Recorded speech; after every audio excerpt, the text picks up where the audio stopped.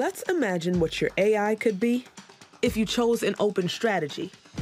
For starters, you could decide which models to use, what data you want inside. You could spread your impact and help your business adapt. You could seize opportunity alongside a community, make your teams more productive, and build products that are disruptive. Open is about innovating together, not in isolation, because that's how AI evolves to meet all our aspirations. Please welcome Senior Vice President and Director of Research, IBM, Dr. Darío Gil. All right. It is so great to be with all of you, and I remember being on stage 2 years ago, also closing the Think conference. And I remember talking about the future of AI being foundation models. And I remember at the time, maybe that sounded a little bit abstract and theoretical. This was pre-GPT days. And boy, has that happened, huh? So as that evolution of technology happened, we have seen a proliferation of foundation models of every possible size and capability. And it feels to some degree that the task is continuously keeping an eye on them, evaluating them, figuring out what use cases to leverage them for. But today, I'm going to challenge all of you to go on a slightly different mission. But before I give you that mission, I'm going to focus on what is truly going on and what is essential in this modern-day AI revolution. And that has to do with the power of data representations and the power of being able to encode incredible amounts of information of every possible form inside this new, incredibly capable representation that are foundation models. And really, to understand how profound this is, I would like to briefly touch and go back to the origin of our digital world. An origin that was understood and conceptualized almost 350 years ago by Leibniz. Leibniz already then understood that you could take the information that was available around us in the form of language or mathematics or you name it, and be able to encode it in a binary representation. To create everything, one thing is sufficient, he said. He already knew the value and the power of representing information differently. In fact, the last number of decades have seen tremendous amount of value creation and of business transformation driven by the evolution of data representations. As an example, we could encode data in a relational database. When relational databases were invented and created, it allowed a different way to organize and connect data that we couldn't do before. And also, it had a very profound impact, not just on technology providers like IBM, Oracle, and many others, but on enterprises. All of a sudden, we could do payroll and transaction processing and so many other core processes differently. You could take the data and you could encode it differently through a graph. You could have nodes and edges and traverse that graph. And that representation turns out to be very important if you're in the business of doing things like internet search or social media and doing graphs in terms of connecting people and groups.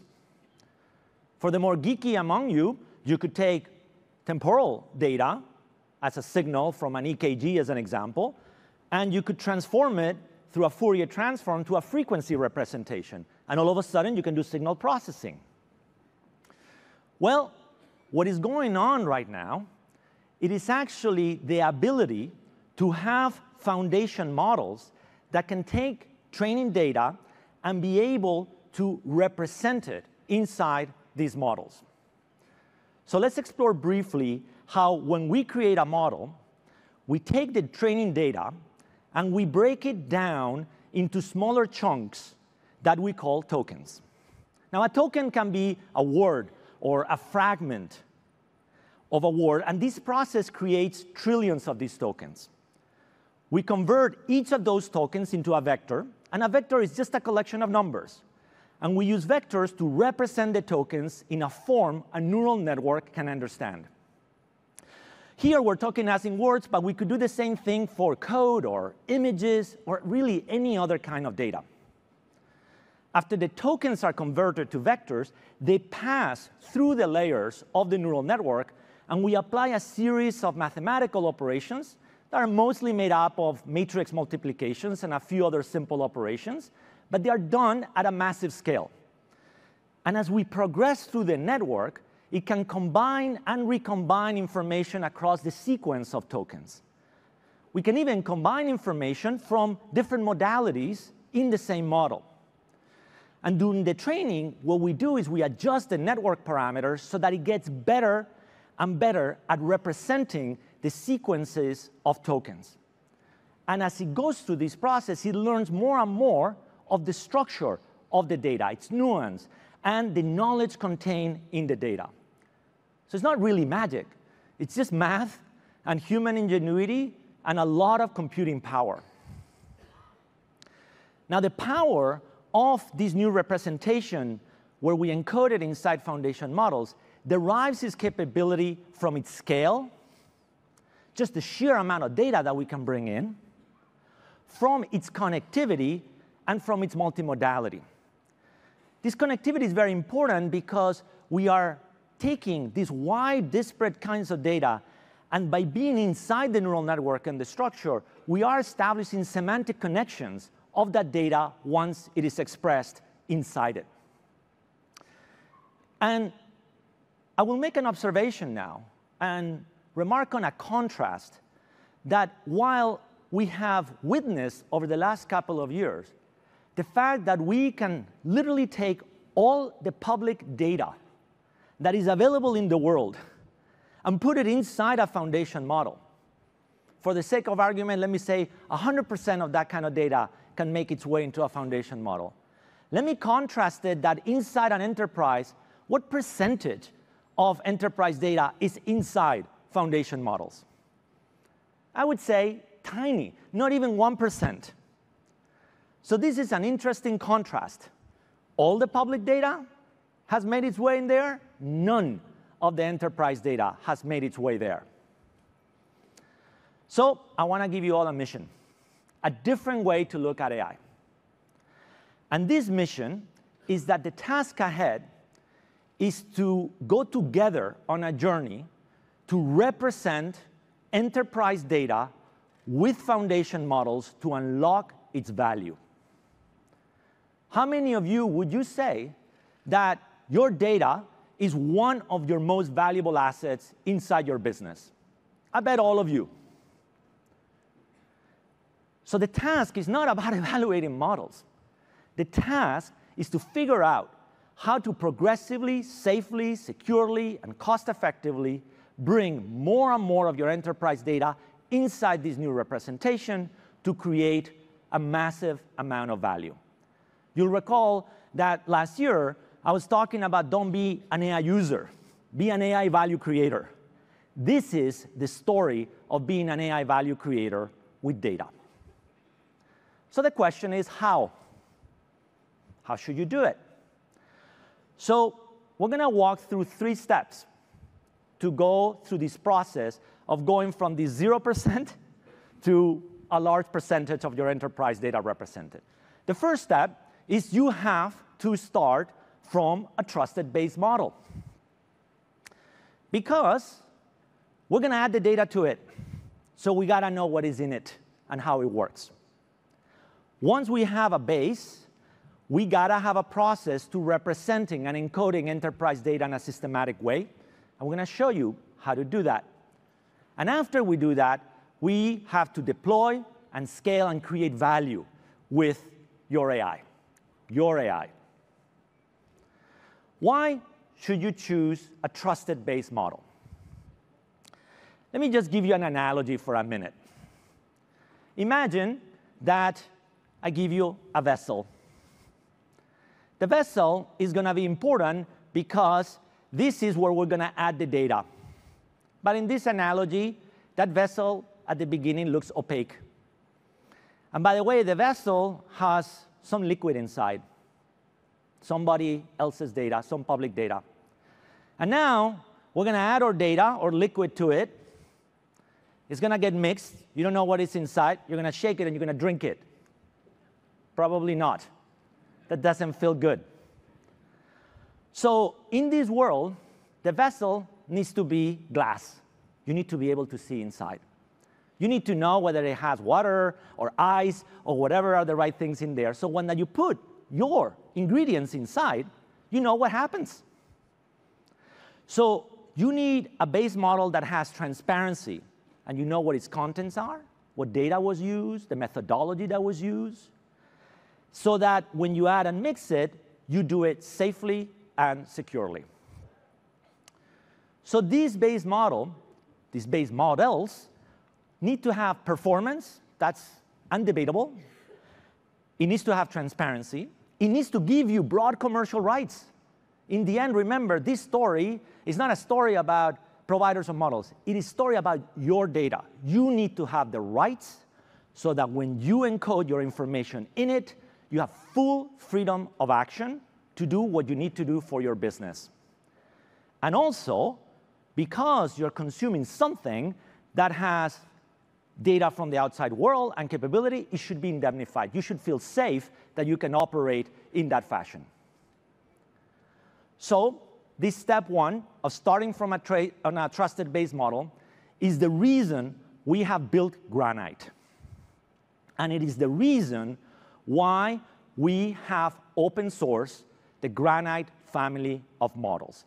And this is really important, and we're very proud of this work, and I want to show you what we have created and why it matters so much for the world of enterprises.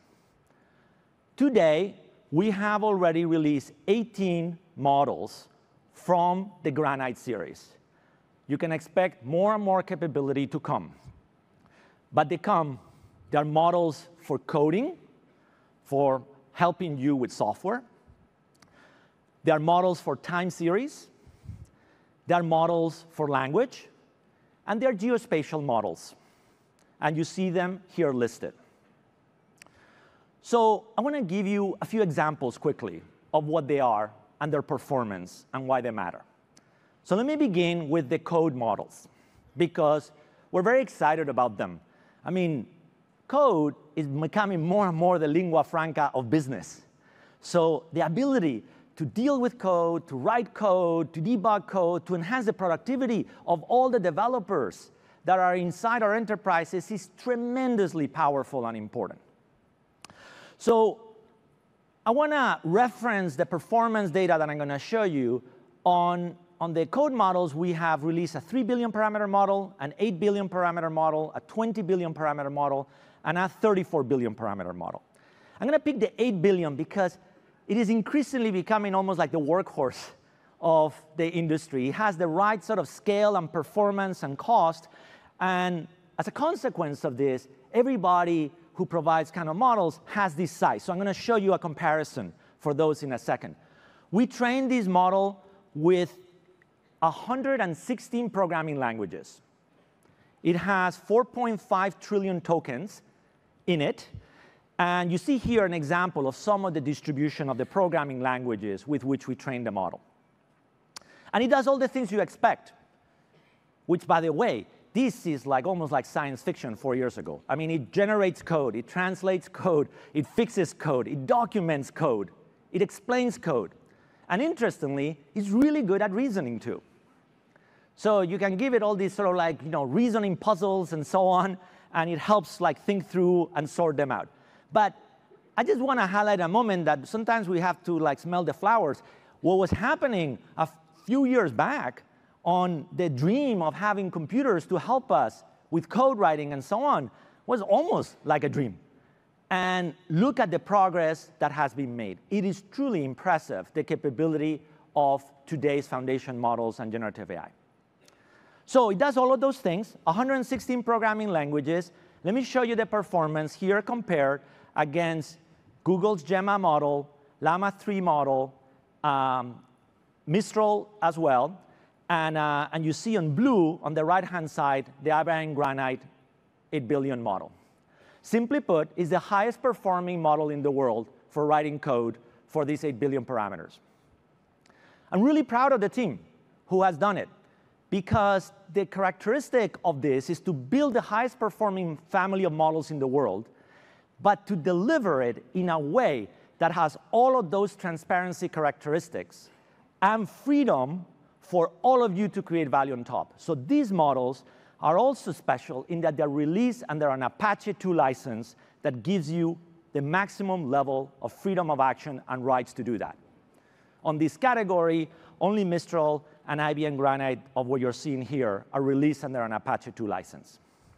By the way, if you want to learn a lot more about this, the team has published a paper that I reference here, the Granite Code Models, a family of open foundation models for code intelligence, in which you will go into gory detail of all possible benchmarks, comparisons across all different modalities, how they were trained, and all the effort that went behind it. Now, we have also created a Granite time series model. And I'm going to show you the model making predictions of energy demand in Spain, in this case. So what you can see here is that the Granite zero-shot prediction in the yellow line comes closer to the actual energy demand than the statistical benchmark. Then we fine-tune the model to capture correlations with weather and make the prediction on the fine-tuned model, and it does even better. Our Granite time series models outperform several of the most popular state-of-the-art time series models out there. It has a lower average error with dramatical improvements in model size. And also, in another modality, and this one in collaboration with NASA, we created a geospatial foundation model called Prithvi. And we fine-tuned versions of that model, and we're going to be adding that to the Granite family of models.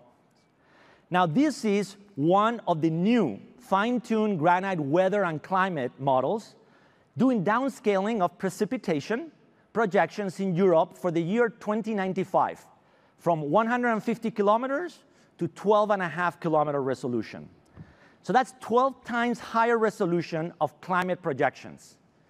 And our model can capture both regional and local extremes and impacts, and is the first foundation model for weather and climate to scale to global and regional areas.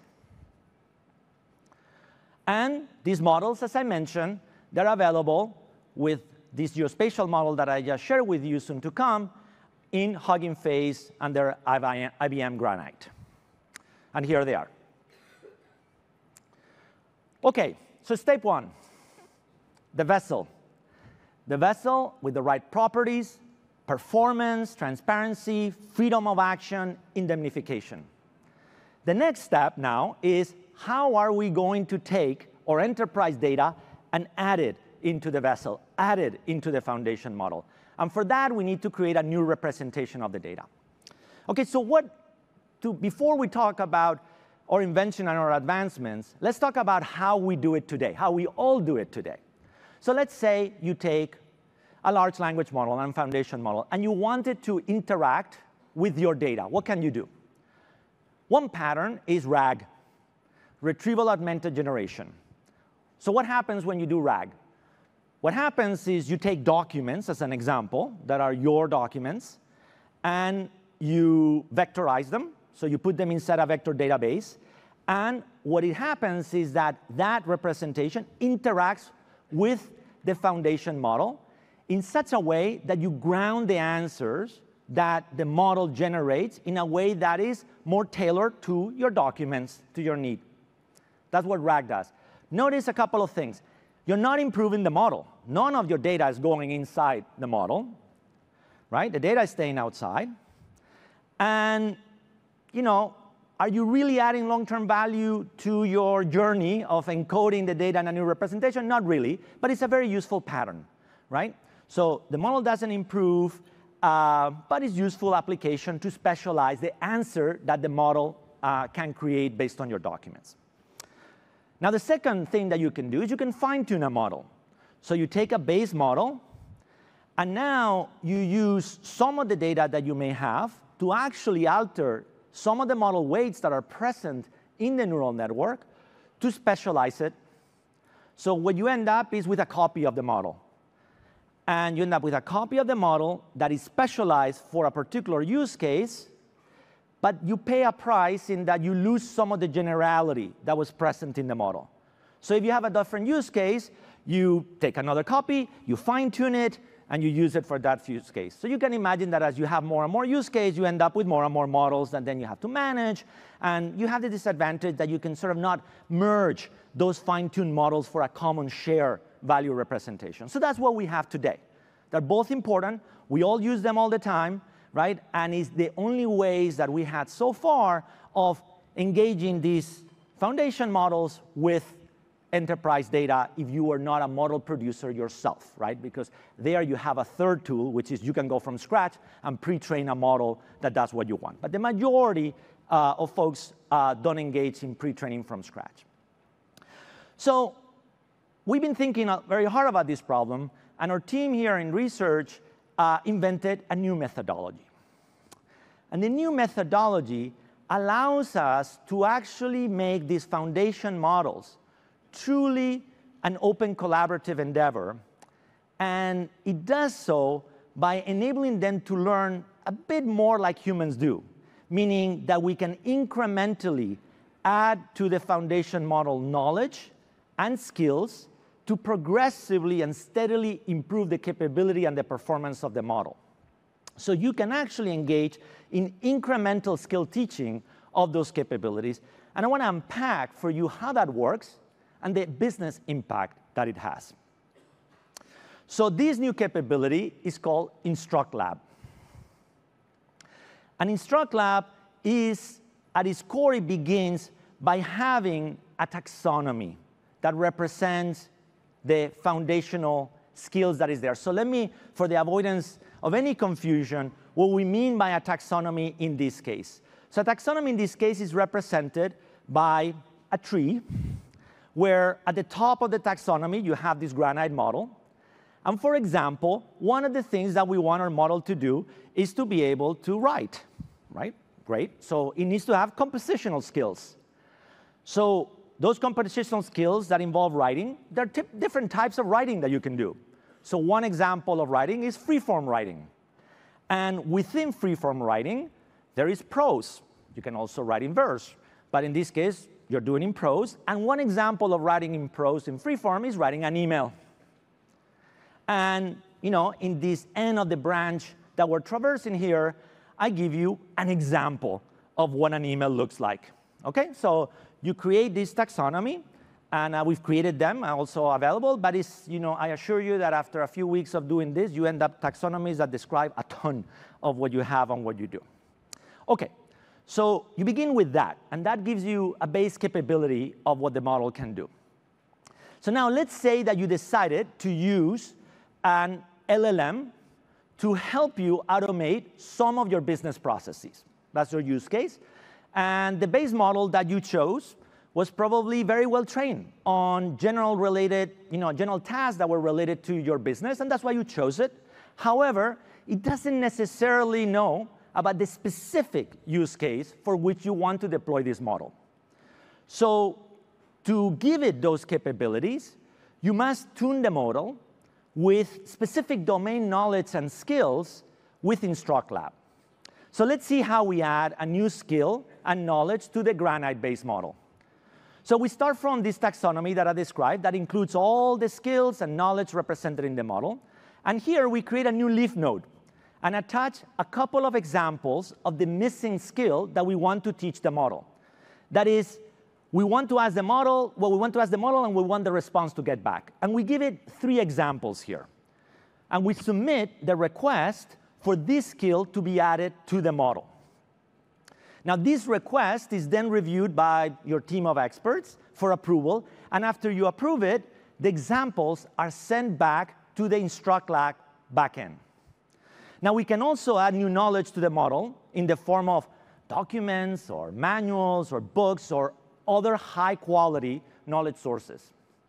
And to get many more examples similar to the ones that we submitted, we use a teacher model to generate a large collection of new examples.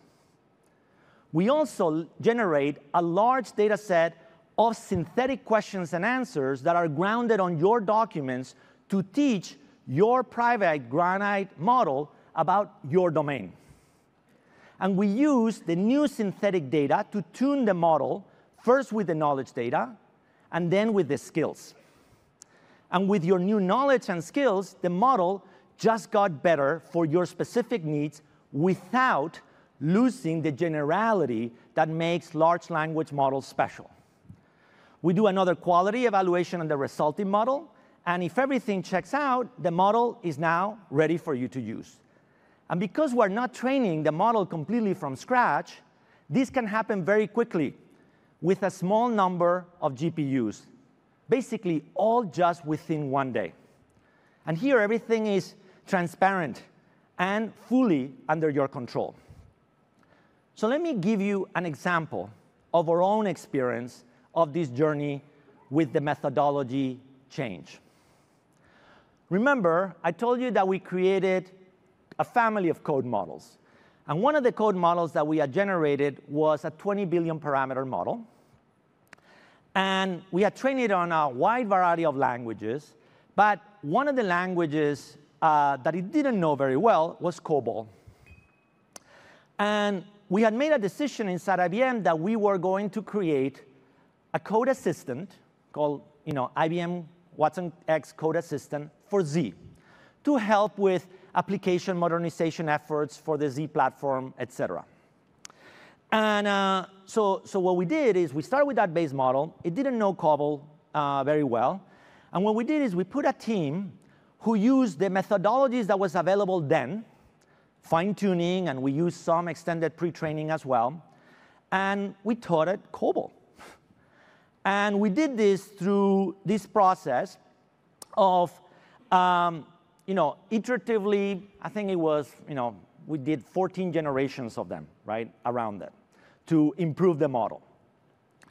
And then when the new methodology of InstructLab was invented over the Christmas holidays of this year, in February or so, we asked the team, hey, we had that project where we have been fine-tuning and improving the model to teach it COBOL. How about we try InstructLab on that project? So we did kind of like an A/B experiment kind of thing. And so the team took that challenge on, and they took the base model, and they gave it foundational knowledge. So they gave it 8 COBOL public books, 1 mainframe COBOL programming manual, and 1 Java public book, okay? So they gave it that foundational knowledge, and they gave it some examples of skills. So for example, examples of how you go from COBOL to Java, right? They gave it a bunch of examples, good knowledge around that.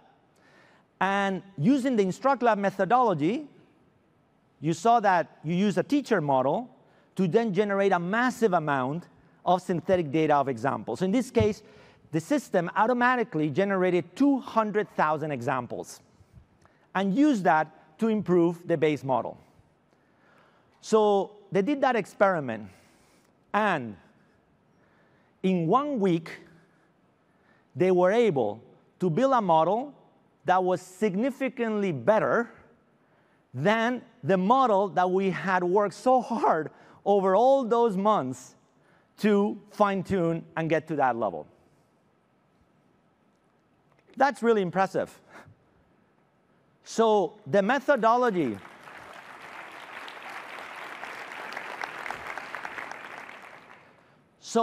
improved by 20 points, for example, the code generation ability. But I just want to show you in contrast that today we all are creating value with RAG. We are all creating value with fine-tuning. Just see how much value can be created through this principal engineer methodology that is enabled by InstructLab. By the way, once you do this, if you do it with this, RAG will get better, and fine-tuning will get better. So it is actually a very powerful and important path to continue to evolve. So the story for us continues is that we created that, And then now we are able to bring it into the product. We're able to bring that innovation into the world. And here now you see an example into the Code Assistant for Z, where you're taking the COBOL script and you're saying, hey, explain to me what the code does. And voila, on the right-hand side, it gives you the explanation of what the COBOL code does. So quite amazing to see the possibilities that you can do. And this is also open source, the methodology. You can find it on github.com InstructLab.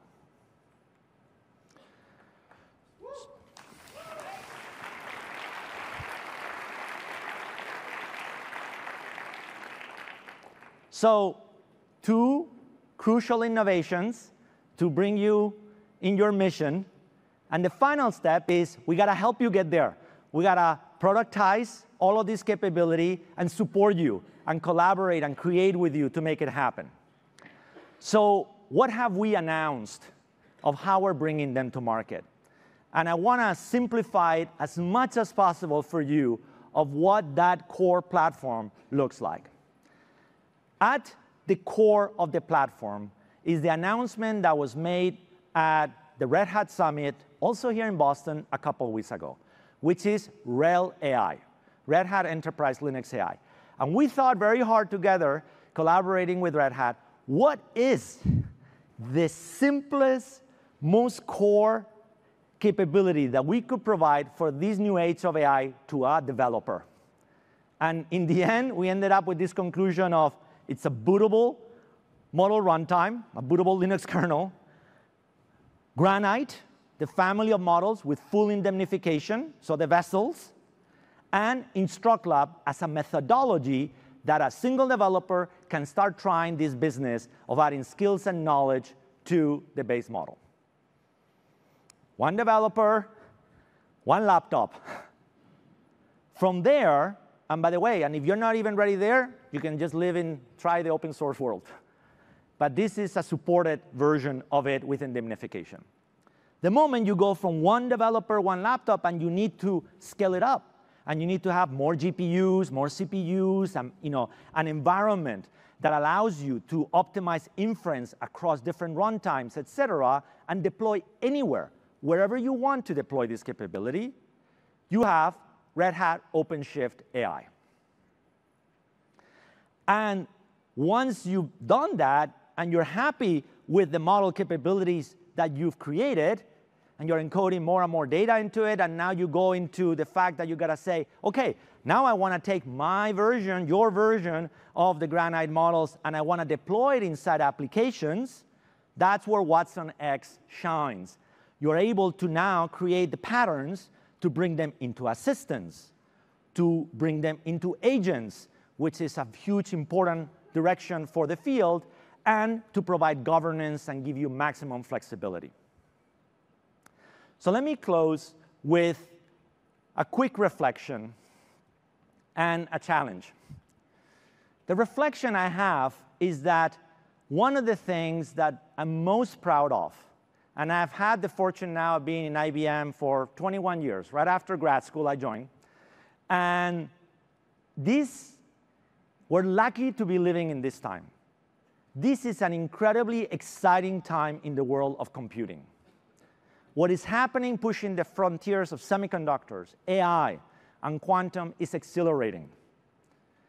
And what I'm most proud of the team that is bringing all of these innovations is the way we are driving organic innovation in IBM is the best I have seen since I joined the company.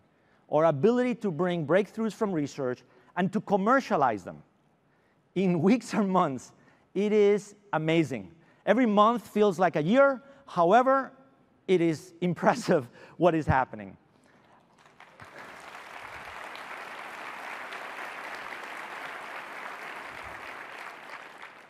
And to close almost where I began, that the future of AI is open, no matter what some say. Last year, to not only prove this point, but to bring a community of institutions together, IBM and Meta launched the AI Alliance.